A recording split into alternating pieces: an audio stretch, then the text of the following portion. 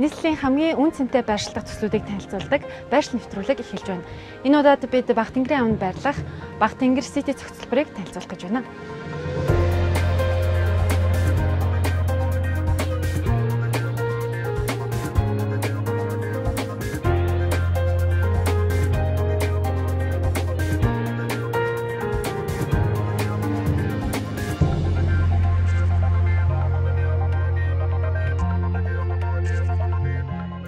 Бидэнтэй ярилцгаар төслийн санаачлагч Ан Дозор хөрөлсөөрöd байна.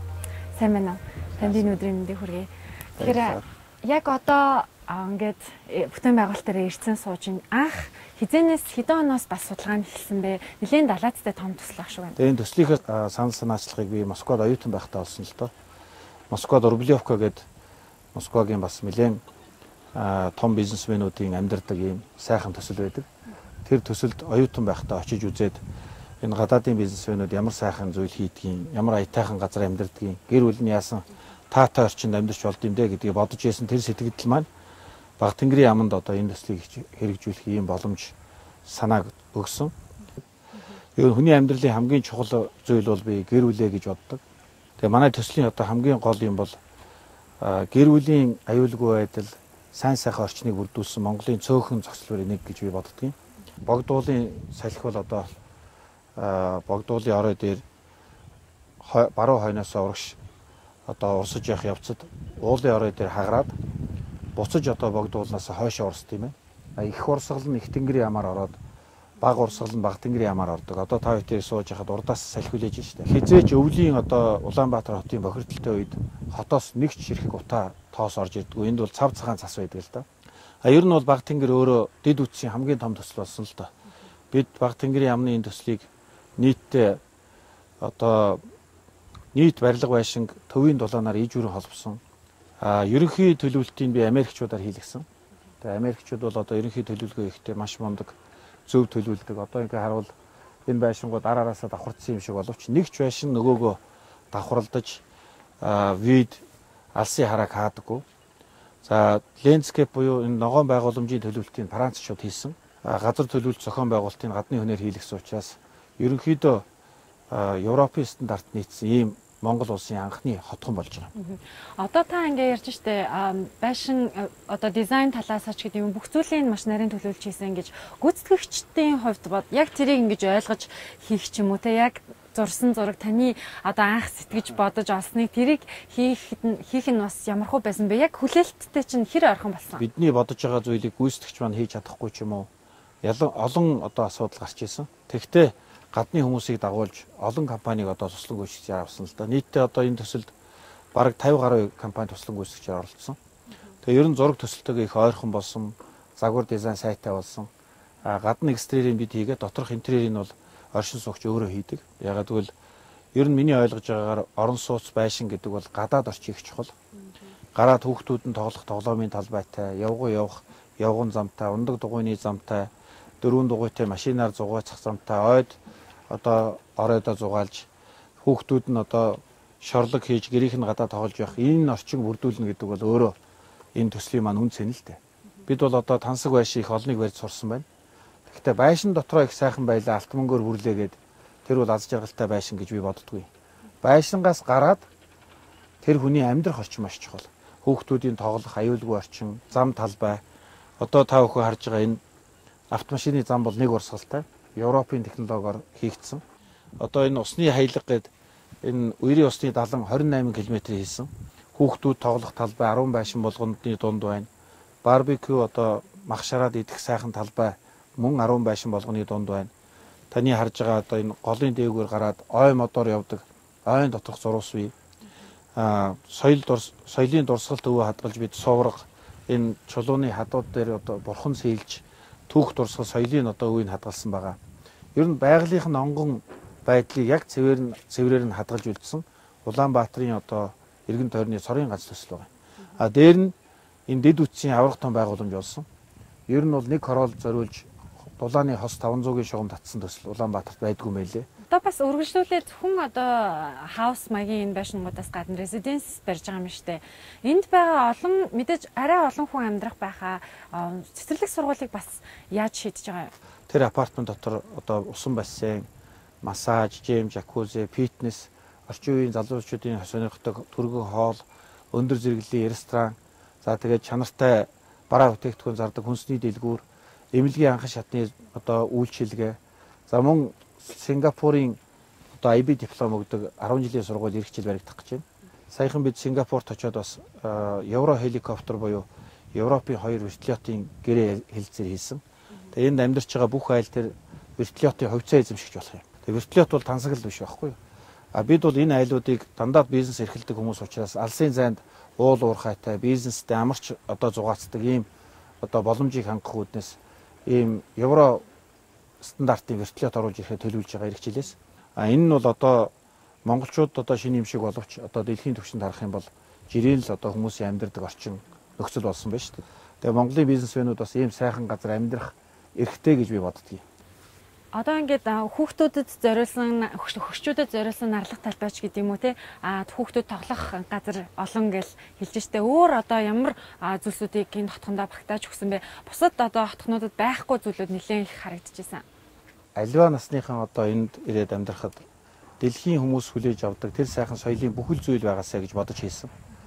Европын стандартын теннисний талбай хийсэн, хөл өмгийн талбайтай, саксны талбайтай, гольфийн рейнж Монголын одоо ганцхан рейнж одоо босгох гэж байна. За дээр нь дэлхийд цөөхөн байдаг IMAX Home театр гэж байгаа.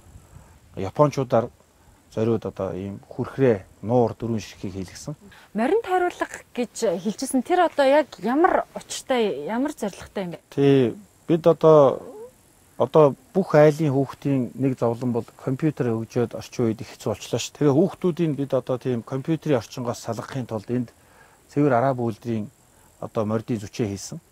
Тэр морд нь ямар зориулттай гэхээр энд амьдарч байгаа айлын хүүхдүүд тэр морийг хамт өсгөж, арчилж, зүчээнд нь орж угааж, тэгээд унаж сурна, өөрөө нэр өгөн тэр мориндоо хайртай болно. Ингээ явандаа тэр хүүхд бол Монгол ахыг мэддэг, морь унж чаддаг ийм амьд орчинд өсөх юм аа. Өндөр төдлийн одоо музей үе гардаг ийм сайхан хүлээ авалт юмнууд үүдэндээ бараг 3 гааш ахам ийм ногоон байгууламж, нуур, хүүхдийн тоглоомын талбай, теннис, скейтбординг, за тэгээ залуучуудын сонирхдаг бүх төрлийн ийм тоглоомын талбайтай. Дээр нь маш тансаг ийм цэцэрлэг төрөлн баригдаж байгаа. Тэгэхээр одоо дээрээсээ хүүхдээ байшиндаа амьдарч байхдаа хүүхдээ хараад л хаана тоглож байгааг одоо хараа сууж явах ийм боломжтой бүрдэж байгаа. За дизайнерууд нь дандаа гаднаас авсан учраас таац их өндөртэй, дотор заслын ихэд их тогттой сайхан болохоор ийм болж байгаа. Дээр нь цонх их томтой, гадна үзэмж талбай их сайхантай учраас их том цонх хийсэн. Туулгалдаагаар бид явган гүүр төсөл хэрэгжүүлж байгаа. Тэгээ тэр явган гүүрээр явган дугуйтай морьтой гараад Монголын цэцэрлэг төрөлөнд рүү гарах юм боломж гарч байгаа. Цэцэрлэг төрөлөнд зугаалж байгаа хүмүүс богдууландаа гарах юм боломж гарч байгаа. Анхны дүүжин гүүрийг бид хийж байгаа. Энэ бас одоо бусад бүх төслөөс ялгарч байгаа. За тэгээ ер нь одоо хүний үр хүүхдэд анхаарах ёстой бүхэл одоо үйлчлэгээний төрөл бол энд төвлөрсөн байна. Тэгэхээр бид Улаанбаатар хот руу очиж дэлгүүрт орно ч гэдэг юм уу. Эсвэл одоо хүүхдээ сургууль өгөхийн тулд өөр тийшээ явах юм одоо шаардлага байхгүй. Ингээд хүний амьдралын бүхэл сайн сайхныг одоо цогцлоож чадсанараа манай төслийн бас онцлог байгаа гэж бодож байна. Бага тэнгэр сити цогцолборыг санаачлагч ноён Анан Дозертэй төслийн бүтээн байгуулалт болон төслийн үн цэнийн талаар ярилцлаа. Нэвтрүүлгийн дараагийн хэсэгт төслийн инженеринг дэд бүтцтэй танилцах болно.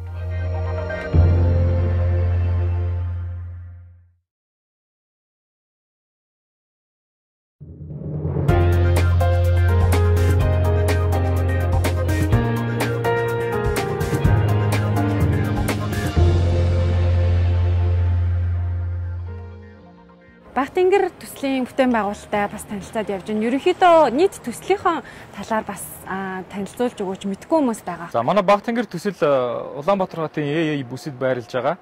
За манай төслийн хэмжээнд баригдаж байгаа барилгуудаас дөрвөл 100 гаруй пентхаусууд болон түүний хажуугаар апартмент баригдаж байна. За апартментын хувьд бол үндсэн каркас нь төмөр бетонын хийслэл, 8 балын газар хөдлөлт төсвөртэй. За гадна фасадны хувьд ярихад шилэн болон чулуун гэсэн хоёр хосолсон байгаа. За чулуун фасад манд бол керамогранит буюу чулуун хиймэл чулуун хавтан байгаа юм. За энэ хавтан маань болохоор 50 жилийн хугацаанд гандахгүй.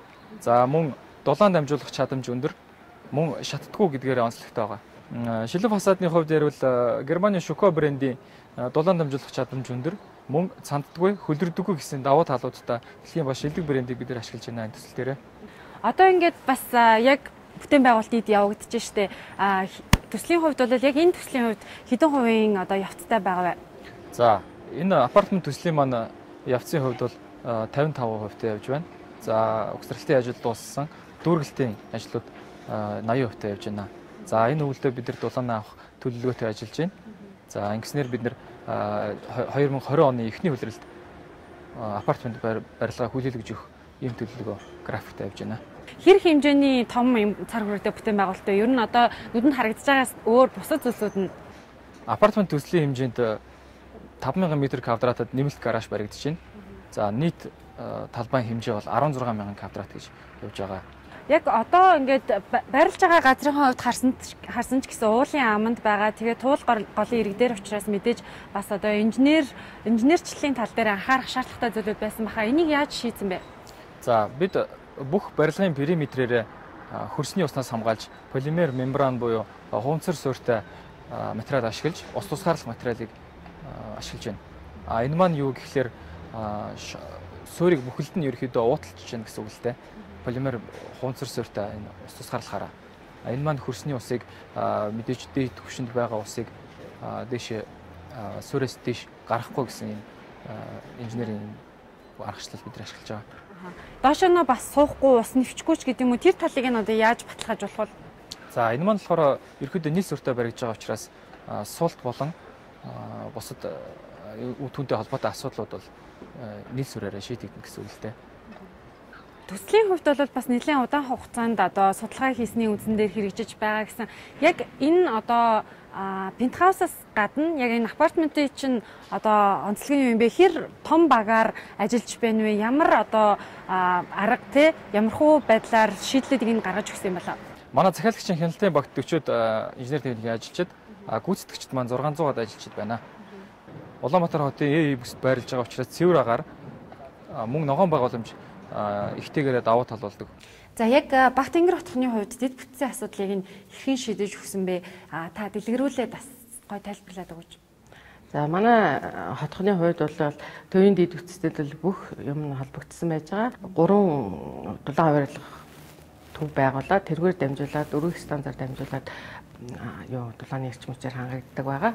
400-ийн диаметртай 4 км шугам татаад төвийн дэд бүтцтэй бас холбогдсон байгаа. Цэвэр усны хувьд бохор ус татан зайлуулах шугамшуулжааг бас төвийн дэд бүтцэд мөн холбосон байгаа. Тэгээд цахилгааны хувьд болохоор зэрэг 1004-ийн 4 ширхэг дэд өртөө байгуулад тэндээсээ бол эрчим хүчээр хангагддаг. Цахилгаан тасрах асуудал бол байхгүй. Манайх хоёр талын тижээлэл их усрээр тижээгддэг байгаа. Яг дэд бүтцийн хувьд бол хэр хугацаанд бүгднийг хийж дуусгасан болоо? Манайх бол үндсэндээ энэ дэд бүтцийн ажлыг сүүлийн 6 жилийн дотор одоо хийж гүйцэтгэсэн байгаа. Улсын хэмжээнд төвийн шугамын засвар ингээл хийхээр ус тасардаг ч юм уу тиймэрхүү зүйлүүд байдаг. Тэн дээр эрсдэлгүй гэжсэн тэр талаа дэлгэрүүлээд өгөөч. Цэвэр усыг болохоор нөөцийн цагаар дамжуулаад цэвэршүүлээд түгээдэг байгаа. Тийм учраас ус тасарсан тохиолдолд бол цэвэр усаар тасрахгүй гэж ойлгож байна. Ер нь бол зүгээр ингээ ажиглаж байхад нөгөө өгсөөр газар учраас бас дэд бүтцийн хувьд бүтээн байгуулалт явуулахад арай өөр тийм шийдэл хэрэгтэй болсон, өөр төрлийн юм асуудлууд тулгарсан ч юм уу, тийм зүйл байсан уу? Тэрийг одоо яаж шийдэрсэн юм болоо? Тийм одоо геодезийн хувьд манайх ч хамгийн ууланд хамгийн өндөр цэгний нам цэгнээсээ одоо бараг 100 м-ийн зөрүүтэй тийм геодезийн тогтцтой ам байгаа. Тэгээд тэрийг тохируулаад бид нэр геодезийн судалгаа, хөрсний судалгаан дээр тулгуурлаад байшин барилгуудаа одоо янз бүрийн төвшөнд тавих ч юм уу, эсвэл бол дулааны шугамуудыг бол дандаа өргөх стандарт дамжуулаад тэгээд түгээхээр зохицуулж хийсэн баа. Тэгээд энд бол нэлээд их хөрөнгө зарсан. Гэхдээ бол их сайхан бүтээн байгуулалт болсон да сэтгэл хангалуун байгаа. Их бороо хуртай жил байх юм бол үер бууж магадгүй юм шүү гэж зөвөр бодож ийлээ л да. Тэр талын одоо яаж шийдсэн бэ? Тэр тал дээр бол үерийн даламгийг бол сайн байгуулж өгсөн байгаа. Хотхноороо хийсэн байгаа. Тэгээд байшин борлогон дээр бол үерийн ус тайлуулах шугам хоолойг бол бүгдийг татаж өгсөн байгаа. Одоо ингээ хоолойнуудыг нь харж байна л да. Хэр одоо олон жилийн баталгаа өгж болох вэ? Жишээлбэл одоо улсын хэмжээнд ч юм уу нийслэлийн хэмжээнд эхнээс нь эхлүүлээд ингээ сайжруулах шаардлагатай те нэлээд ингээд одоо юу гоо насжилт явагдсан байдаг ч те танах хэр олон жилийн одоо баталгаатай юм болоо. Манай шугам сүлжээ бол 40-50 жилийн бол төв шугам нь бол нас цацтай гэж ойлгож байна. Төвөөс бол 4 км шилэн кабель татаад өндөр хурдны интернет кабелийн телевиз холбогдсон байж байгаа. Тэгэхээр энд бол өндөр хурдны интернет бол бүх айлд орцсон байж байгаа. Одоо Улаанбаатар хотоос алслагдсан хамгийн анхны дэд бүтцэд холбогдсон тийм хотгон байгуулснараа бол давуу талтай байгаа. Энд бол Улаанбаатар хотын төвд амьдарч байгаа юм шиг тийм тав тухтай тэгээд эко цэвэр агаартай тийм орчинд амьдрах нөхцөлийг бүрдүүлж чадсанараа бол манай хотхны гол онцлог байна. Нэвтрүүлгийн дараагийн хэсэгт Бага тэнгэр сити цогцолборын борлуулалтын бодлогын талаар хүргэх болно.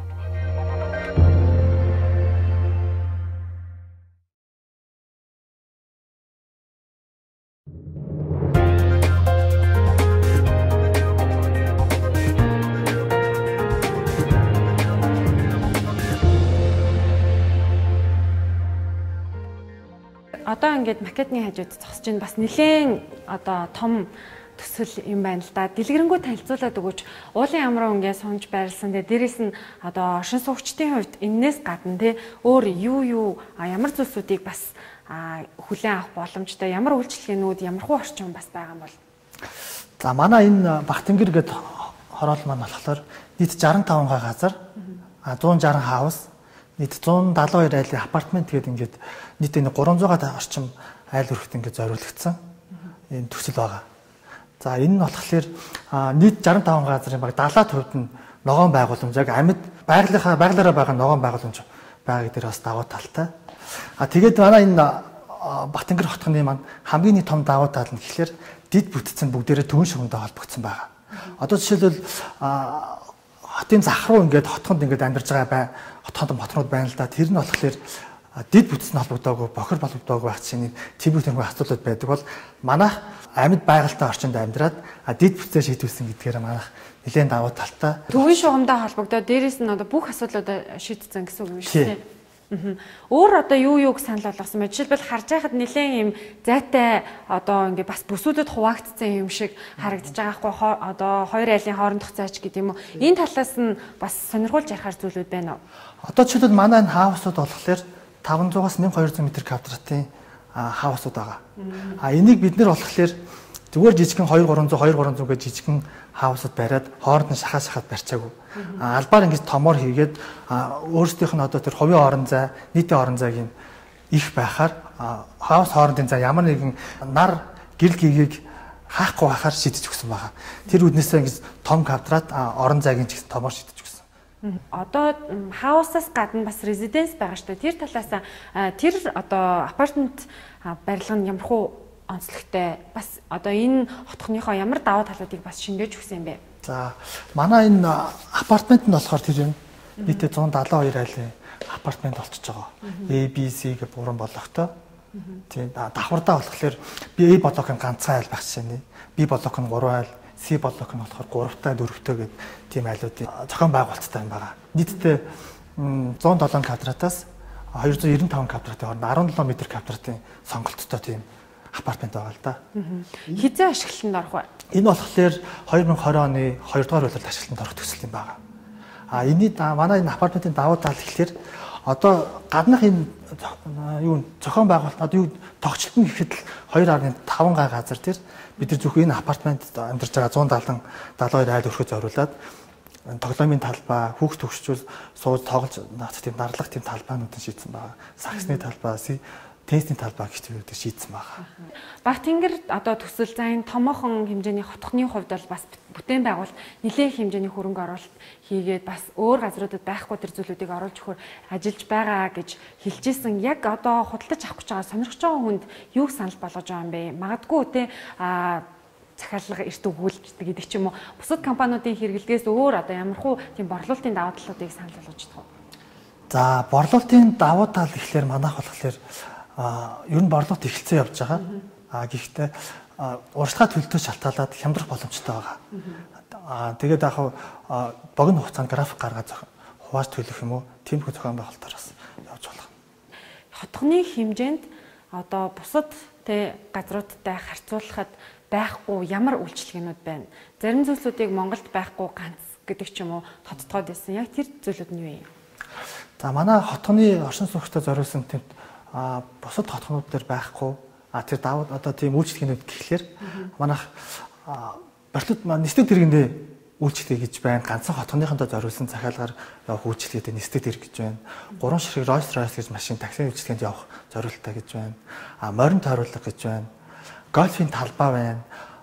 Тэгээд энэ дэлхийн стандартад нийцсэн стандартын дагуу сагсан бөмбөгийн талбай, хөл өмгийн талбай, теннисний талбай гэсэн үйлчлэгээнүүдийг оршин суугчтай амьдарч байгаа оршин суугчтай зориулаад хийсэн байгаа манайх.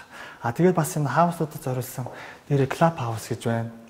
Энэ дотор кино театртай, ресторантай, хиймэл лууртай, хүүхдийн тоглоомын талбайнууд шийдэж өгсөн тийм даваа талууд байна да.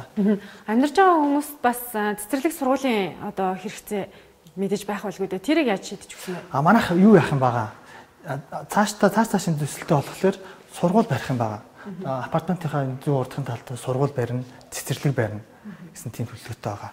Манайг н дээрээс юун дондор амьд горих одоо яг байглаараа ориг горих ингээд урсж байгаа. Бас тэр бас их даваа талтай дуу чинээ сайхан сонсогддог тий. За ингээд Бага тэнгэр цогцолбор хотгоныхоо өрөөнд болохоор манайх урагшаага энэ туул голоод авсан цэцэрлэг түрээлэнтэй холбосон энэ 2.5 км юм шилэн юм дугуун зам, явгууны замтай тийм гүр таар байгаа. Эдгээр баригдах төсөл юм байна. Замын хувьд бас төлөвлөлт нь одоо арай өөр зохион байгуулалттай аюулгүй байдлыг нэлээд сайн хангасан гэжсэн тэр талаас манай энэ хотхон нь болохоор нэг чигээр урсгалтай замууд байгаа. Дээрээс орлоо хүмүүсийн аюулгүй байдлаар машин тэрэг зөрөх гэдэг юмээс нэг талаасаа орлоо, баруун талаас орлоо, зүүн талаас ингээд тойрч гарах жишээний тийм нэг чигээр урсгалтай тийм замын тэрэг шийдсэн байгаа.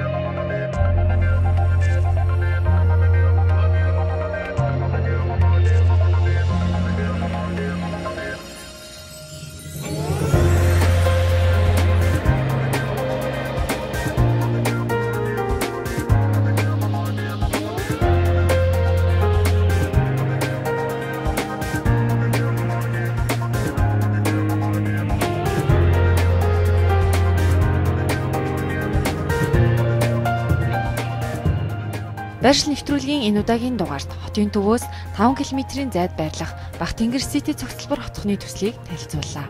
Хамт байсан баярлалаа.